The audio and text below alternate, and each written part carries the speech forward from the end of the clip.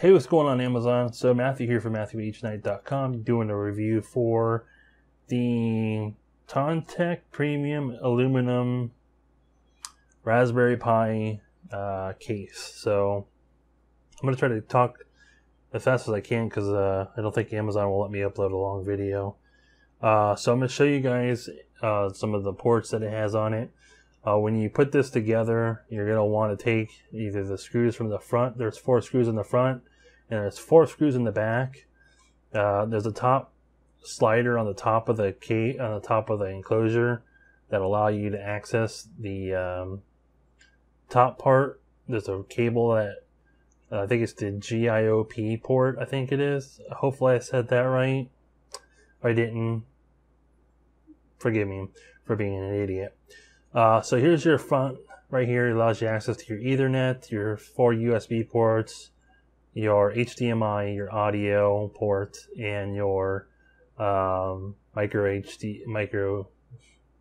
USB for powering the device. Then you have your back for, I think you can put a camera here if you wanted to, had a camera that had a ribbon cable that could come out through here. You got your micro SD back here, and I'm not sure what this is for, but it's a hole. And that's pretty much it for it. The one thing that I don't like about this is the only thing that I don't like about it are those 2 screws that are underneath it right there. Those 2 screws, apologize for the lighting, it's after 10 o'clock here. Those 2 screws, I don't like them. I cannot stand them.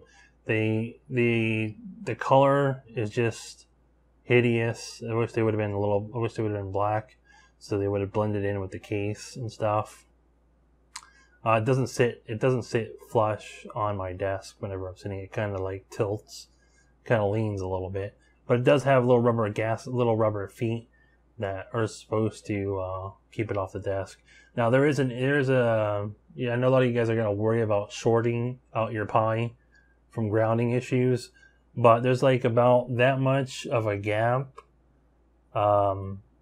roughly, from the Pi touching the bottom of this case, so you shouldn't have to worry about that as long as you line your Pi nicely with the rails that are inside of this case. You shouldn't have to worry about any shorting out or the pins touching the aluminum and shorting out your Pi. But this is just a quick review. I actually like this case. If I get any more Raspberry Pis, I would highly recommend this case. It's made out of aluminum. I don't know how well I can hear that with my microphone. It's very, I'm throwing at it, and the Raspberry Pi is nicely snug inside of there. It's mounted by these 2 screws on the bottom down here, so it's pretty nice. I recommend it. Like I said, I wish the only thing that they change in the future is that they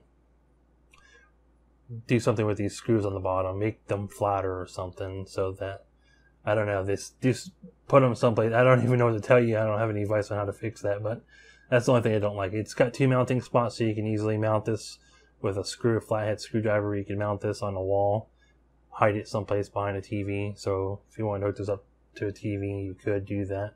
Anyways, guys, be sure to check out my website at MatthewHnight.com. And if you like this video and it's helped you out, hit the like button or things, whatever it is on Amazon. And thanks for watching.